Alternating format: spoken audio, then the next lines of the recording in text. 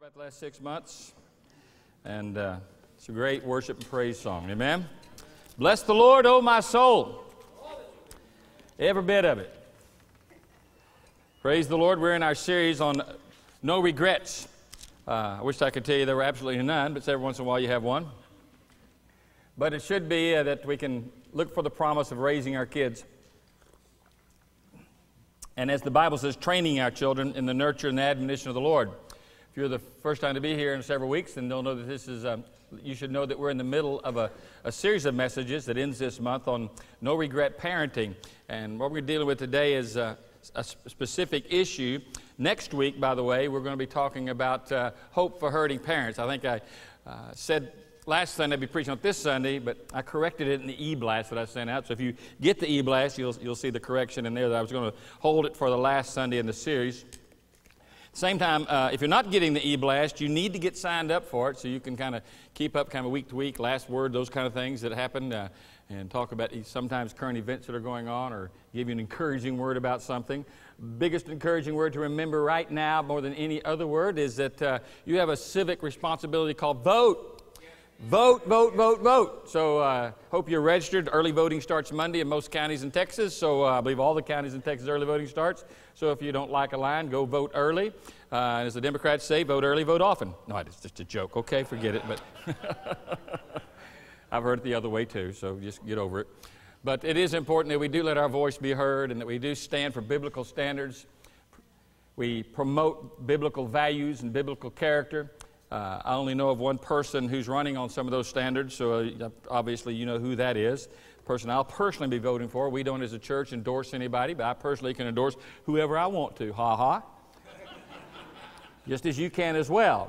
I will be casting my vote for Mitt Romney, not because I'm a Mormon supporter, but because he is the closest to my biblical convictions about what a marriage is between a man and a woman, what the standards are for government and life and the role of the people, what the responsibilities we are in regard to abortion and pro-life. There's just so many issues that we can talk about. Maybe next Sunday I'll mention a few more, but that'll get you started. You say, well, I vote this party, I vote that party. I vote only one party, and that's the Holy Ghost party. I just believe that we as Christians are obligated. We're obligated above forums and platforms and parties to the Bible and to the Word of God. And so let's find out what the Bible says, and let's vote our convictions based upon Scripture and what does the Bible teach us and where do we go. That way you're not bound to anything but Jesus Christ. Amen? And teach your children those things as well.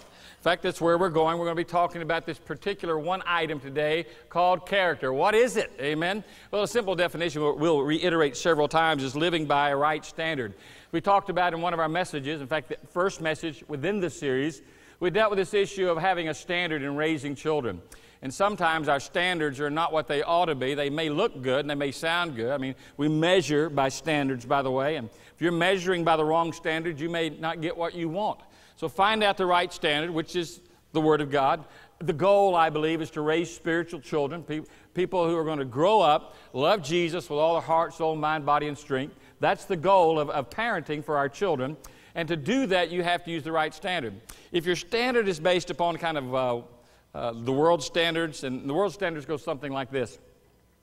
If they don't smoke, if they don't go to jail, if they don't do drugs, if they're not involved with promiscuous lifestyles, if they're not parts of gangs, and we list all that stuff. Well, those are all pretty noble things. I don't want my kid going to jail doing drugs, and, all that stuff. But the standard really is holiness unto the Lord. The standard is what does God desire for our children? That God has a plan and a purpose for their life. And guess what? Make it simple for you. It's the same one as it is for your life.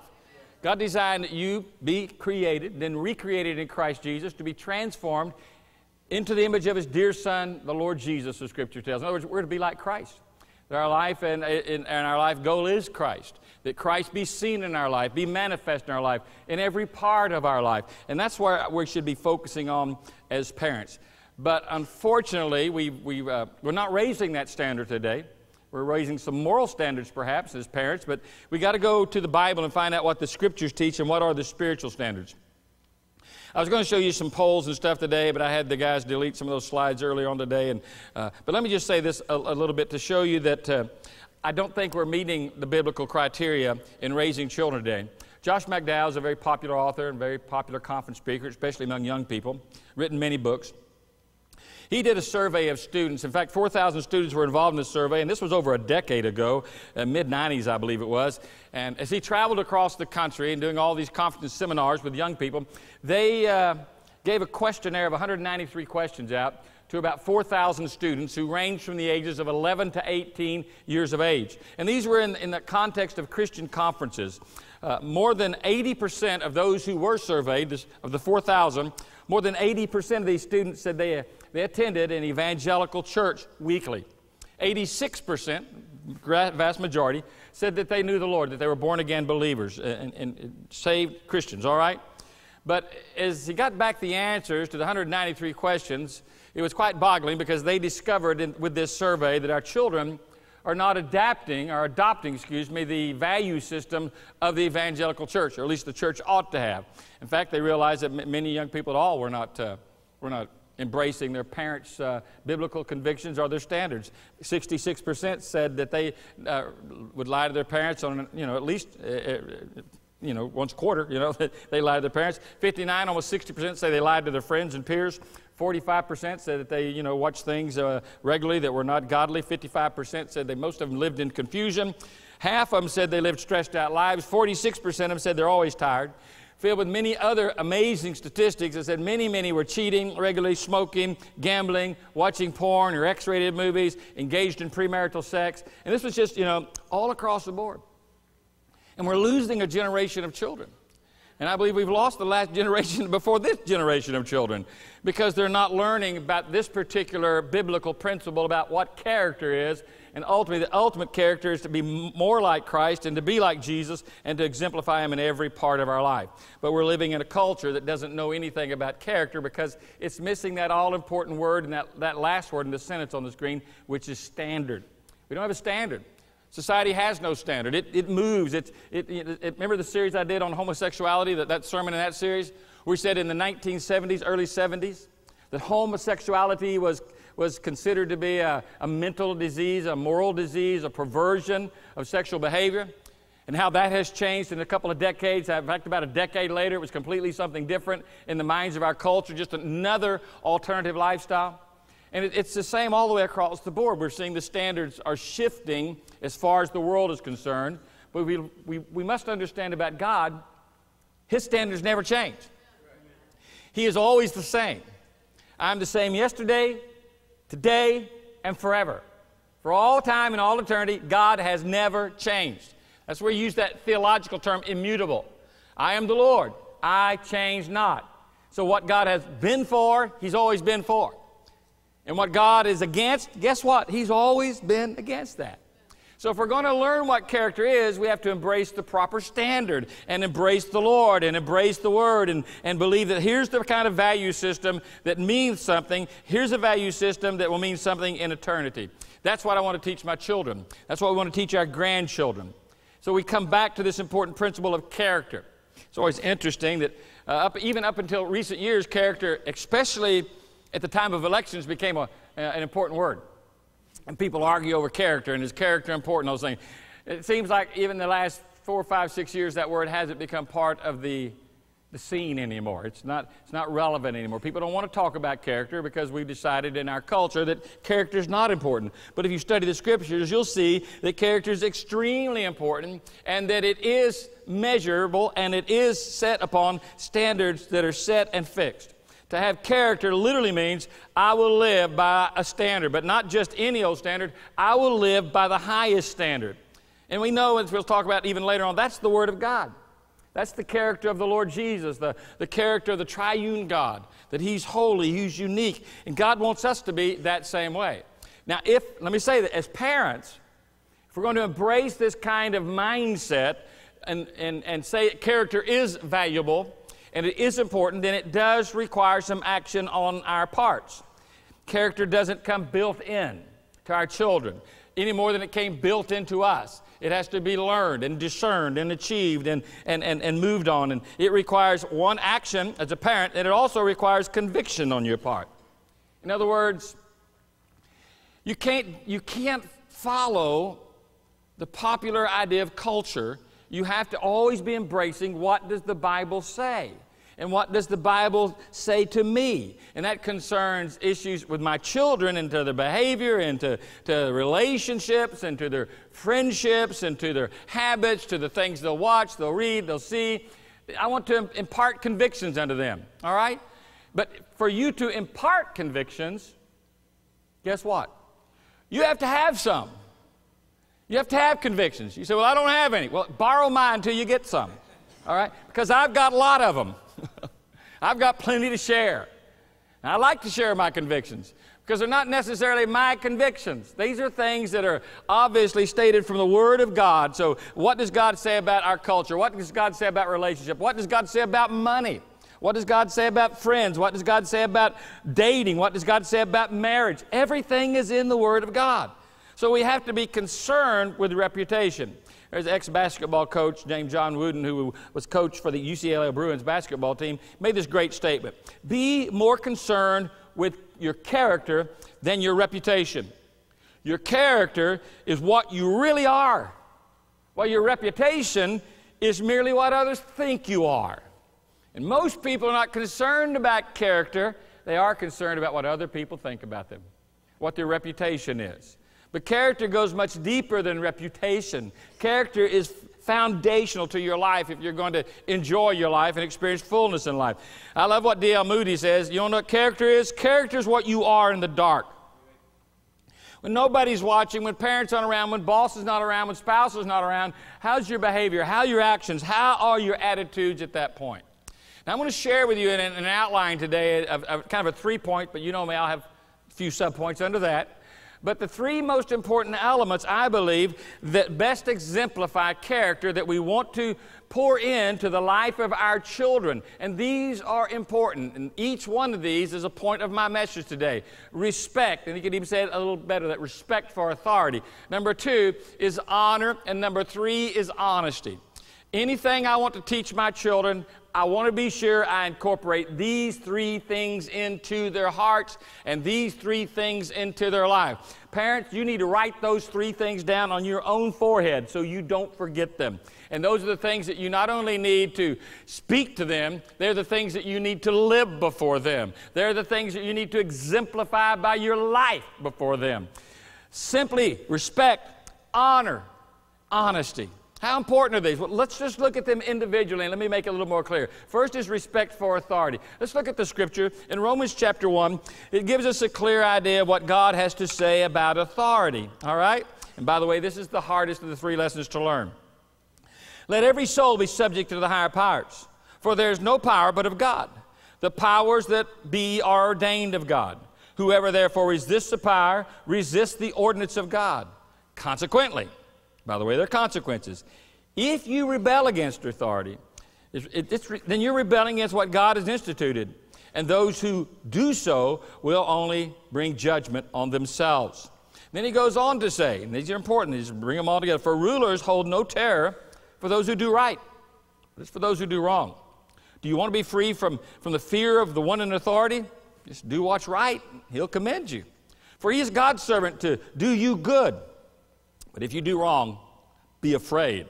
For he does not bear the sword for nothing. He is God's servant, an agent of wrath, to bring punishment on wrongdoers. Therefore, it's necessary to submit to authorities. Let me say it again. It's necessary to submit to authorities, not only because of possible punishment, but also because of conscience. By the way, parents, if you want to do a good study with your children and a little Bible study with them, just start looking up all the verses, get your concordance out, and look up conscience and clear conscience and what the Bible has to say about our conscience. A lot of parents say, well, you know, I want my kids to have confidence in life, and I want them to feel secure in life. Well, you'll see that those things are the byproduct of living with a clear conscience in their life, and the importance of a clear conscience, that they can be transparent before God, and I'll talk about that in a moment, but it's important. In verses 2 and verses 5, he just reiterates the fact of what authority is there for. He said it's for our protection. It's there to help us. It's there to be there as a guideline and guidepost and fences for us. But if you rebel against that, he says, you're rebelling against God. God has established authority. In verse 5, he went on to talk about how the fact that it's necessary to submit to authorities. It's important. It's necessary. Two reasons. One, because if you do what's wrong and you resist the authority, there's a price to pay for that. It's like in traffic. This morning when I pulled out on the road going to the Magnolia campus, pulled out right behind me. I noticed in my rearview mirror was a constable from Precinct 4, pulled out right behind me. He wasn't pulling me over or anything, but it's a clear reminder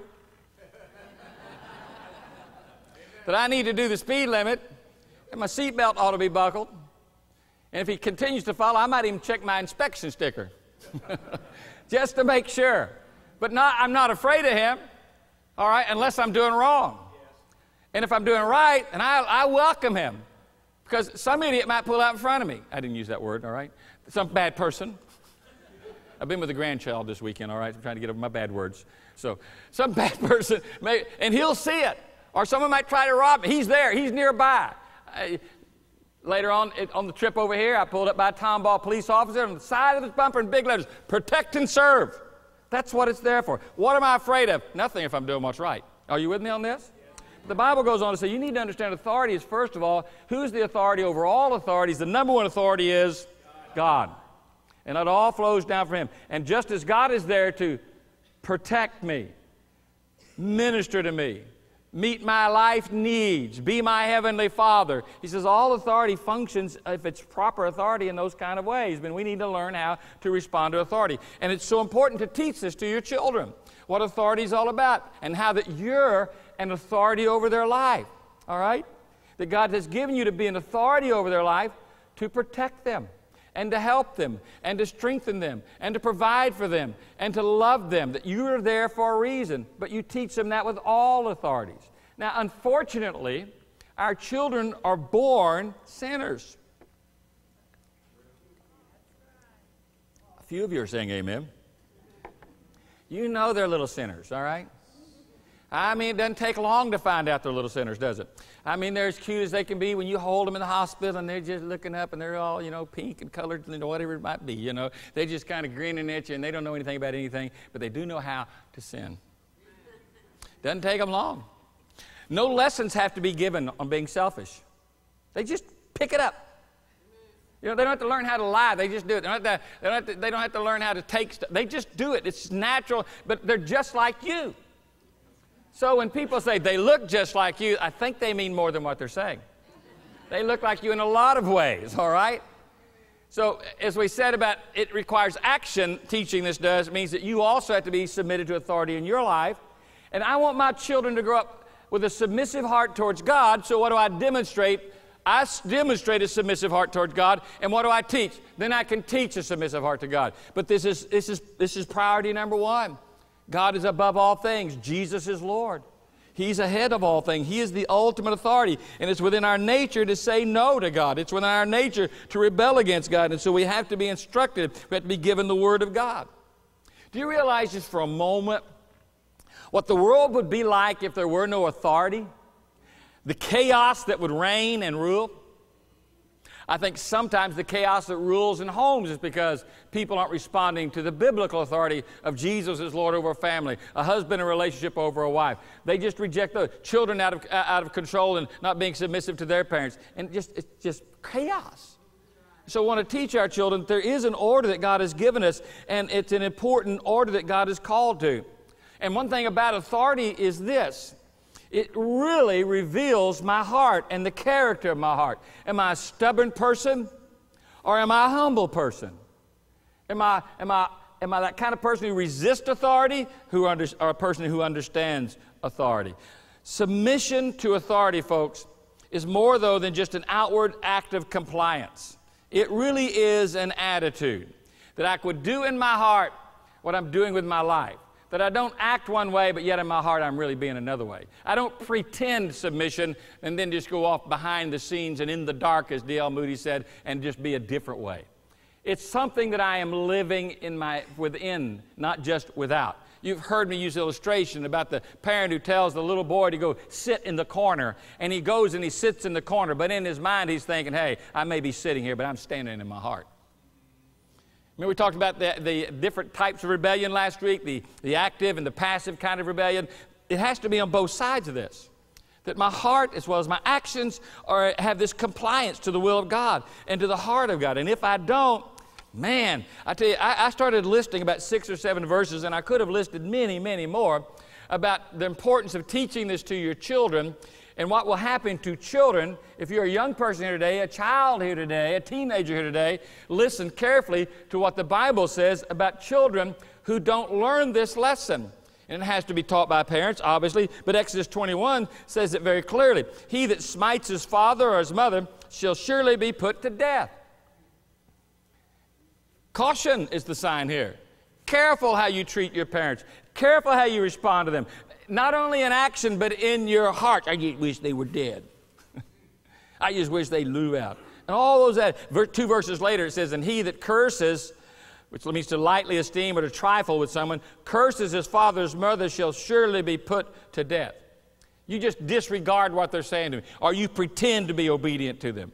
Exodus 20, verse 12, a chapter before that, in verse 12 says, honor your father and your mother, that your days may be long upon the land which the Lord thy God gives thee. Boy, there's a pretty clear difference of what happens. It's death, it's misery, it's pain, versus being blessed and succeeding and being prospered by the hand of God. Which one do you want here? Jesus speaks in Matthew 15, verse 4, and he says, for God commanded, saying, honor your father and your mother, and he that, referencing the verse we just read, and he that curses or speaks evil of his father and mother, let him die the death. Paul reiterated this same promise in Ephesians 6 when he said, honor your mother and your father, which is the first commandment with a promise. Pretty important phrasing here of what he's telling us to do. You honor them, or you're going to trifle with them, you're going to rebel against them, you're going to speak of them, you're going to act in disregard to them. God says, hey, it's blessing or it's curse. How do you want it in life? You say, well, I'll get away with it. You don't get away with anything. Proverbs 30, verse 17 puts it this way. The eye that mocks his father or despises to obey his mother, the ravens of the valley shall pick it out, and the young eagles shall eat it. Well, that's promising. You ever see an animal on the side of the road, the vultures, and they gather around it? First, most likely what they begin to chew on will be the eyes. A raven will pluck out an eye of an injured animal. Why? One, it can't respond to you. And number two, if it makes sure it is dead. If it's not dead, when he picks at the eye, you're going to know it's not dead. So they do this, but there's a spiritual application here and a spiritual principle that talks about disobedience. The Bible's referred to in the Scriptures as that fowl, that of the air, that bird of the air that is like this predatory animal that wants to destroy you. He wants to steal the Word of God from you. He wants to blind you. He wants to take away truth and shield you from the truth. He wants to shield you from character. He doesn't want you knowing what's right and knowing what's wrong. And I think the principle in the New Testament, in the Old Testament, obviously you could take a rebellious child to the high priest or to the priestly officials. The idea here is that, hey, young people, get your heart right with God. Don't be disobedient to your parents. Learn how to submit to authority so you can clearly see directions in your life and clearly see the paths that you really want to go in life and not be deceived to fall into constant traps throughout your life. It's important that we learn this principle of honoring. Now, the principle here in the Old Testament was I have a rebellious son. I could take him to the priest and they'd stone him. I'm just put it this way. If you have a child that's not obeying, bring him up here. We'll throw rocks at him. Some of you like that, no? For a moment, we won't throw rocks at him. But what we will do, you can bring him to a youth worker, you can bring him to a pastor. We've had parents before say, I've got to that point, I just don't know what's next. Bring him on up here. We'll have a little sit-down chat with you too. And we'll just simply talk about some of these verses and what the Bible has to say. And why it's important that you as a young person or as a child should submit to your parent. And how that if you're not, you're just paving the road for misery throughout the rest of your life. You're going to make yourself miserable. That's not what you want. That's not what God wants. That's not God's will. Now, obviously, we said, what does God want for our lives? God wants us to be holy, to be like Jesus, to be that unique child of God. When you look at Leviticus 20, the Lord is saying in Leviticus, be ye holy. And then through Leviticus, He begins to give us some biblical principles on how we can be holy. In fact, in verse 9, 2 verses after this, He says, all right, if you curse your mother and your father, you'd be put to the death. In other words, that's not holy. That's not the way to live. That's the arrogance in your mind, pride, self-righteousness, self-seeking, self-grandizement. Those things are not holy. They're not going to honor God, and you're just putting yourself into more pain and to more misery upon your own life. Now, I love in Ephesians when it says it twice, it puts it this way about child relationships and parent relationship. 6:1 says, children, obey your parents. Second verse says, children, honor your parents. And this commandment comes both ways. One time it's very clear in Exodus, you obey your parents. Another place it's really, children, you honor your parents. To obey them comes to us first in Ephesians 6 because that's the first part of your relationship to a parent. That's the first part a parent has to teach his children. You are responsible for obeying me.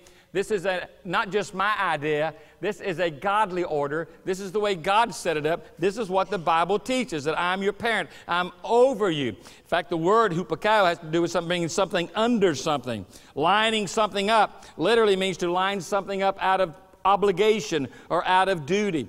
And what does the Bible say? We have an obligation to obey those that are over us, to submit to authority. Romans says because authority comes from God.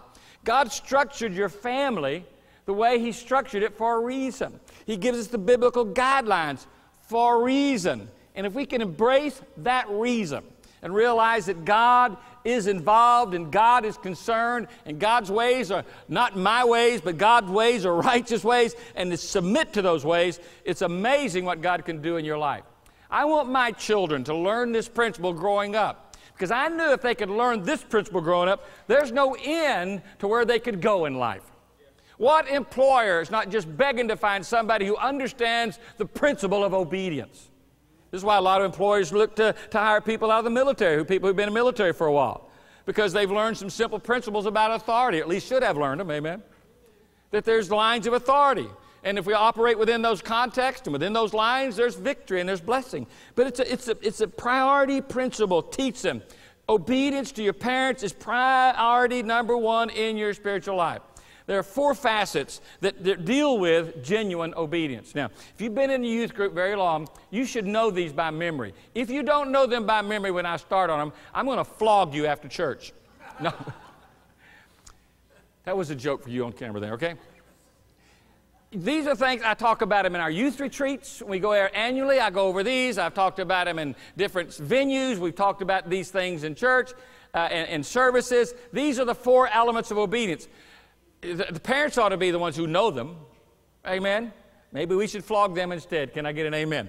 But what are they? Write these down. These are the things that I want my children to know. You want your children to know when you say obey me, this is what it means. Are you ready?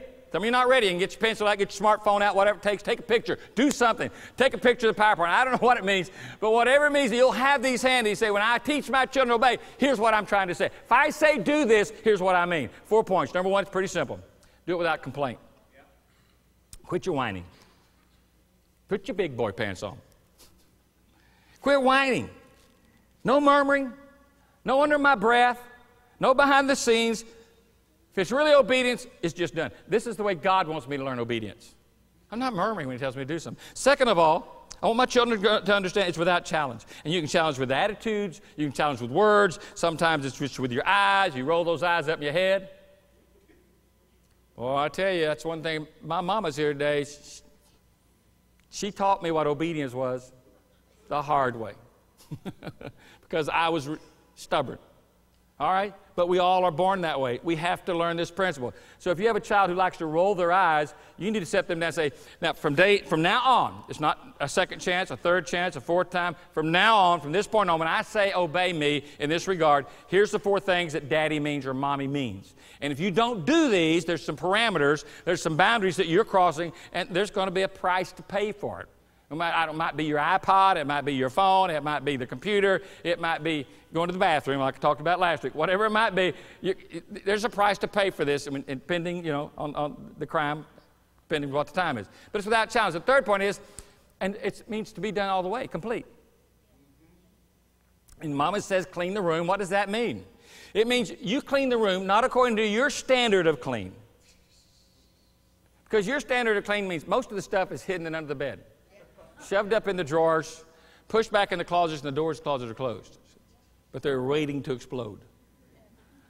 No, what does it mean? And parents, it may mean you have to take some time here and go sit in a room and give coaching lessons for 1 time of what it means. Don't do it 2 times, don't do it 3 times, just after that. They don't do it after that. it's okay, I'm sorry. I told you what was going to come. It's going to come. We talked about the consistency last week. The fourth part is this: immediately. Not next week, not next month, you go do it now, but I'm watching TV. Now. Now. And some of you are blessed in your home to have DVR, so it's not a real big sacrifice there, is it? Do it now. Well, I don't want to do it now. You can do it now. Don't do it now. Here's what happens. I think I'll do it now. It's amazing how now can come when you know what the ramifications are. As he said, in Romans 13, you understand the punishment thereof, but you also know the blessings thereof, or the consequences one way or the other. I prefer blessings over cursings, I prefer a pat on the head than one on the backside. Can I get a witness? Amen? But a parent has to teach these things, and it comes by you taking the time and the discipline as a person, as a parent, to do so. Then there's the Word of God, which the Bible says we talk about submitting to all authority that God's given us. Literally, if we're going to do that, and the way the Word of God gives it to us, it has to do with devotion. I need to learn devotion to God. I need to learn the devotion to His Word, and even to my parents. There's a devotion that takes place. So the first word has to do with respect for all authority. The second principle I want my children to learn is the element of this character, is this part of honor. Now, a lot of people think about in the context of honor and obey. We just mentioned children honor your parents and obey your parents, but they are different. The word honor is a unique word in Scripture. It means to give something to value, to estimate value, or to fix values to something. That somebody holds it as valuable. It may not hold value in a monetary realm to the rest of the world, but it means something that you've placed a price on. All right? The world doesn't place a very big premium on fathers or mothers, It's nice to have a parent or two parents, whatever, but God does. God places a high premium on your parents. And so you need to do so as well. But it's something that basically that you say, I will choose to value this. I've used the illustration before, but it's so appropriate, I'll use it again. And I remember when my wife's dad passed away. And a couple of items, that she wanted from the house, that she just said it reminded her of Dad. He was a welder, and he always had those little funky-looking caps with a little lid on them, brim on them, and he had some bandanas he'd wear when he was working. She got a couple of those things, and she got one of his 3 ties, man after my own heart. And she wanted one of those ties, and she wanted this old beat-up, $9 when it was probably new, Timex watch. That's all she wanted. And she has those things today. And she affixed great value. If I were to have a garage sale tomorrow and put them in a garage sale, I'd lose my life, first of all. But 2, anybody come in and say, well, I might give you a nickel for that watch, just because the band's probably still good. No value whatsoever, but it is priceless to her. It's valuable to her. It means something to her. And this is the idea of what this word honor means. It means to affix value to something. And you need to realize as young people, as children, how valuable your parents are. They love you, they provide for you, they protect you, they feed you, they house you, they clothe you. They take care of you constantly. They're concerned, they pray for you. They're always concerned about you. There's not a day goes by and the thoughts of their life and mind that are not filled with you most of the time. And that's a blessing from God. Because there are a lot of children out there who don't have that blessing from God. So you need to take the time to value and to honor them, to revere, is what one passage has to say, to strongly devote your heart to Him, to your parents. But one of the great sins of our age and this generation is to just dishonor parents. Just milk them for what you can get out of them, take advantage of them, and just do what you want to do. In fact, we just see today children just seem to be no longer understanding this principle.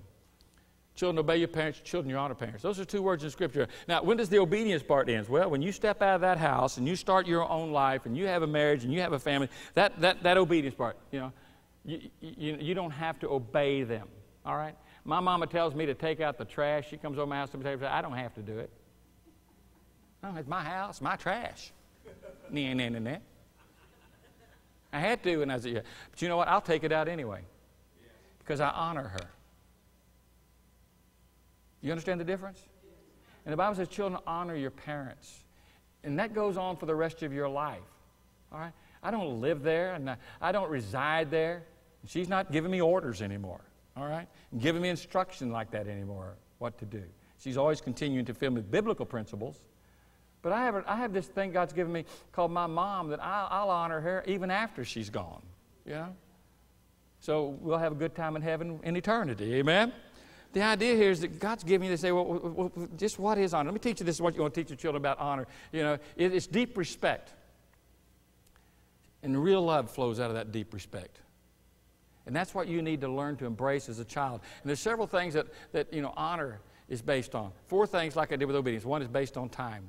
The more you know them, the more you live in that house, the more you understand, the more time you take on understanding, the more you're going to understand what it means to honor them. Also based on knowledge. You know, you should be aware how much your parents love you. You should be aware how much they care for you. Even though they might not demonstrate that love the way you like it demonstrated all the time, they still continue to show themselves as people that love you. They've forgiven you, they've received you, they've blessed you, they've given you. You should know through time and knowledge, but also through experience. You have seen their love demonstrated through their sacrifices. It doesn't take long if you'll just sit down as a young person and look through the life, the short life you've had, and you'll see how much your parents have demonstrated and have sacrificed so that you could have stuff and acceptance and love. And also, I think, appreciation.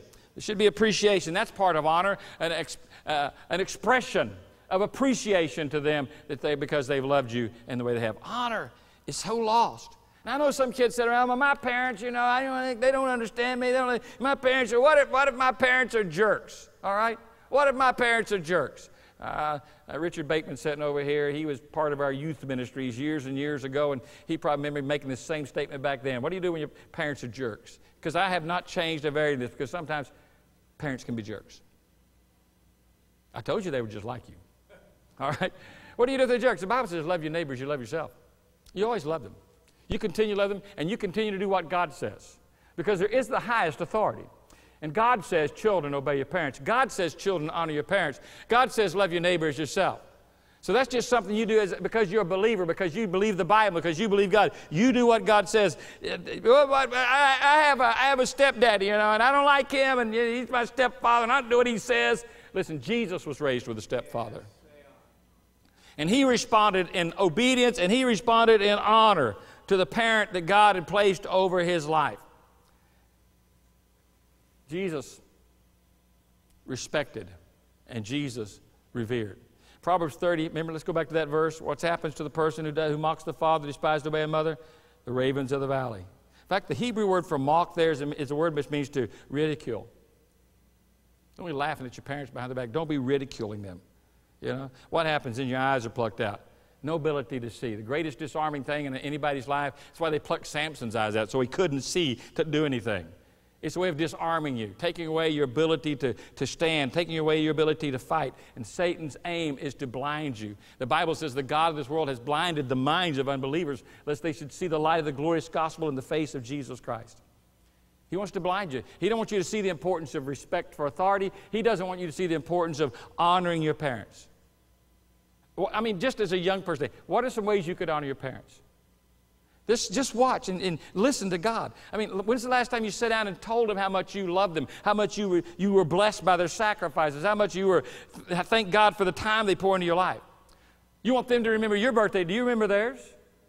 How about their anniversaries? How about special days?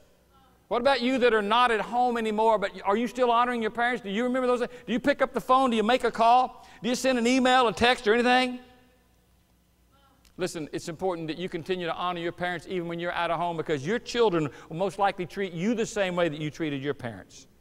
And if you show honor and respect for your parents, it's amazing how that will continue into the next generation. What I want my children to know, respect for authority. I want them to know honor, but the third element that I want them to know, obviously, is honesty. You know, we're living in an instant society and an instant culture, and this is a hard thing. Because everybody wants it now, and everybody wants it fast, and everybody wants gratification instantly. All right? So this is where you say, well, how does that play into the whole idea of honesty? If this is the instant culture that we live in, everybody wants it now, wants it without paying for it. Hey, you get into issues like lying. You get issues like cheating. I just cheat. If I cheat on the test, I don't have to study. I can get something instant. If I just lie, I can have what I want now, or I can get out of something. Basically, you have no character. There's no standards in your life. And what you become is just a liar and a cheater. And by the way, isn't that common sense? If you lie, you're a liar. If you cheat, you're a thief. If you steal stuff, you're a thief. Is that what you want to be said of your life? That's why kids get involved in premarital sexual relationships. You know, I have these hormones going on in my body. I just want to satisfy, and I want what I want, and I want it now. And you disregard what the Bible has to say about marriage and family and honor and integrity and character and purity. That's why so many couples are so concerned. There's a great deal of guilt that comes in when you start living outside these areas of honesty and you begin to live a dishonest life. Then that guilt comes, and then that insecurity comes, and fear comes, lack of trust. I can't tell you how many couples I've dealt with over the years who come in with a lack of trust in their marriage relationship. And I've gone back and I've asked them, hey, let me just ask you a very personal question. Were you guys involved sexually before you were married? And you'd be surprised how many say yes, and they're still struggling. Because they just didn't take to heart what God said then. And I want you to know, gentlemen, young guys, you listen to me. You may think you're just all on the same page and you're all in agreement about this relationship and where it's going to go, but I want you to know God expects you to be a leader, young man. And if you'll lead your wife into the valleys of sin, where are you going to lead her? I mean, before she's your wife, what's going to happen after she's your wife? Are you going to show integrity now? Or are you going to show trustworthiness now? In other words, in her mind, she may be thinking, hey, I did that, but if he violates God's word now, what's going to happen after we're married? Can I trust him then? What is he going to violate the part about, he violated the part about fornication? Is he going to violate the part about adultery? All this breeds more mistrust and breeds more guilt and more fear into the hearts and the lives of people who choose to live this kind of way. So I talk about this instant culture and how it fights against having an honest heart and an honest spirit. Well, if there's things in your life, young people, that you'll share with your friends, but you won't tell your parents about, you need to get your heart right. Your friends don't care about you like your parents do. They may love you, they may encourage you, but they do not care about your future the way your parents do. And they will most likely not give you the answers you need. Well, if I tell my parents, I'll get in trouble. That's okay. All right, go ahead and get in trouble. It's better to have a little short-time trouble than a lifetime of misery. Making one foolish mistake after another foolish mistake because your friends who don't know any better said it was all right. I would encourage you as young people, if you have secrets and dark areas of your life you're ashamed of or afraid of, you sit down with your mom and your dad and say, listen, I did this, I know it's wrong. This is where I've been going, this is what I've been doing, this is how I've been behaving. I don't want to live like this. I need your help. You might be surprised what God will do. It takes honesty. Don't you want to teach your children honesty and how important honesty is? But you have to be honest. You know, the telephone rings and you see who it is on caller ID. You can't tell your children, oh, tell them I'm not here. Well, you big fat liar. What kind of lesson is that? It's not a lesson we want our kids to learn, is it? We have to model these things as well as we speak this time. You say, well, okay, what's the big deal? What's honesty? You know, what am I going to get at? Hey, you got to have some standards, first of all. And you got to embrace the right standards and not the right standards. If you can embrace the right standards, which are the highest standards, which is God's standards, then guess what? Then character begins to be built and developed in your life, and which is far more important than your reputation. Amen? But honesty, let me just give you about 6, 7, 8 things real quick, just one-liners, all right? Here's what honesty will get you. If you want to tell your kids when you're talking about honesty, why should I be honest? One, because it does protect you from guilt. There's nothing more wrenching in your gut than guilt. God made you that way so that when you do wrong, you know it. All right? Guilt. It's a good thing from God. But you need to teach your kids about it. Obviously, honesty provides for a clear conscience, and I talked about that, what it means to have a clear conscience. There's security, there's confidence, there's freedom, there's trust. So many benefits to having a clear conscience. Honesty leads to unbroken fellowship with God. That ought to be number one on the list, by the way. Amen? The Bible says, if you're going to worship me, you worship me in spirit and in truth. You've got to get real with God. You can't even get saved till you get real with God. Get real with God. Honesty also protects you from shame. I've sat with too many kids walking in shame because they just didn't choose to live by the right standards. Honesty provides a sense of accomplishment. And every kid needs to have a sense that their life means something, they're accomplishing something, and honesty is one of those highest and most noble goals that you can get. Honesty protects from the cycle of deceit. Because when you choose to live a deceitful life, you continue. And it's one thing after another, and you get more blind more blind, more deaf to the truth, and you continue to live in this cycle of deceit that becomes a lifestyle. Honesty builds a good reputation of integrity. I said this morning, you know, there's certain people who have a great reputation of integrity. I brought up Terry Acker, for instance. I said, you know, I could take every red cent I own and cash in every bit of money I have, and I could put it in Terry's truck, and it'd be safe. He wouldn't spend it. He'd watch over it. He wouldn't take a dime of it. He wouldn't say, oh, I'm watching this, I'll take a few bucks to cover my cost. He wouldn't rationalize taking it. He wouldn't justify, because he's a man of integrity. He has character. He's an honest person. Isn't that what you want said about your own life? So if you want a good reputation, work on the good character, see what pours out of that. Honesty protects you from ruined relationships. What's wrong with so many marriages today? Because there's so little honesty in those marriages. And if you really want to have something successful, the Bible says good characters rather, to be chosen than great riches. So it protects you from ruined relationship. And the last one is this: honesty provides for trusting relationships. Relationships with people you can trust. Relationships with people you know are reliable. Great words. You know, Paul says, you know what's required of stewards? You know what God wants from us? That we be faithful. What a great word for character. What a great word for integrity. Consistently, righteously bearing the standards of submission to authority, of having a heart that learns how to honor others and honor God and honor other people's things and respect people's stuff, all right? And also this issue of honesty, that we have a heart that's right with God. Let me just say a quick word to any of you that are still living at home, that are young children or teenagers. In your life, you have this power that God's put in your hands to make your life really mean something. One, your youth right now. You're going to look back on it one day. It's going to be one of two things. It's going to be a wonderful experience to be remembered, or it's going to be mayhem. I was not happy. I messed up. I chose to rebel. I didn't listen to my parents. I did what I wanted to do. I did what everybody else. I thought it was more important to be popular than to be honorable. I thought it was more important to be liked by my peers than to have character. It can be that way. It can be something, it can be a delight to remember. And with that, it can be a wonderful experience that can be duplicated in your home in the future if you're willing to make that decision to be the person of honor and to be the person of character. You do remember what the Scripture says. You reap what you sow. All right? So if I sow the right things, then I will reap the right things. The Bible said if you sow to the flesh, you're going to reap destruction. Choose your will, choose your way, choose what you want, it's destruction. But if you sow to the Spirit, you will of the Spirit reap life, and that eternal life. God says, I have life for you. I think of the great things we have to focus on with our children is a return to character. And there can be no character without a standard. Let me go back to that. A standard that we embrace and a standard that we hold on to. I saw this little sign out there not too long ago that said, no God, no character. And then underneath it says, no God, no character. K-N-O-W. If you remove the standard of righteousness, that eternal high standard God's given us, His Word, His Son, all right? You move those out of the way and they don't become predominant and primary and important in your life, then you've removed the standard. You've messed up completely. But if you bring in God to the situation and you embrace Him and you embrace His truth and you embrace these things for your family and for your spouse and for your children and begin to stand on those and live those and teach those, it's amazing what God will do. I know that growing up, my mother embraced a principle which I didn't see till later on in my life, and the Scripture puts it this way. It says, train up a child in the way he should go and depart. And then another passage went on to say this, you teach them while you are in the way with them. It's good to have devotions, all right?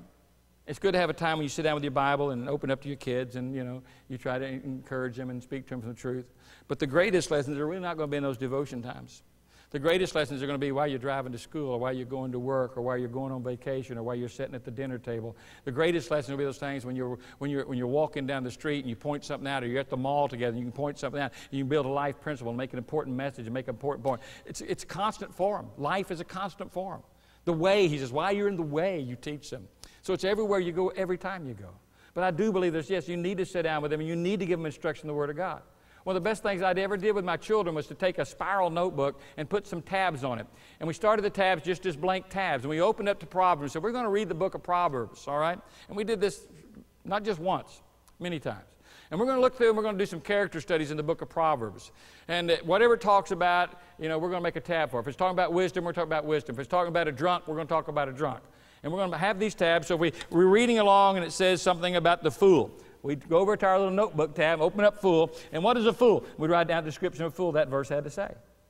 So whenever we're reading Proverbs, get out the topical book and just go through and make some notes about the fool, or about the drunkard, or about the sloth, or about whatever it might be, or the wise man, or the righteous man. We'd make notes. We had tabs for that. And what are you doing? You're teaching character lessons. You're implying how important character is in their life.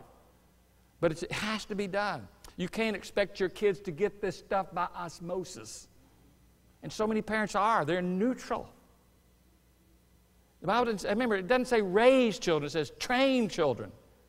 You raise peas and carrots and watermelons. All right. You train soldiers and Marines and sailors. They're trained, all right? So there's a difference between those two words. And as you teach them, you let them know that, hey, these are all for the glory of God in your life. These standards are not fence posts that limit us. They're signposts that point us the way to freedom. This is where you'll find victory. This is where you'll find abundance. This is where you'll find life. This is where you'll find grace. So let's follow the signpost. We're not acting in some legalistic form. We're just acting in a righteous, discerning form. It says, oh, simply put, cross that line, you don't want to go there. Stay on this side. This is where the pastures are really greenest. This is where the life is really the fullest. Let's enjoy that. I would say as I close this message today,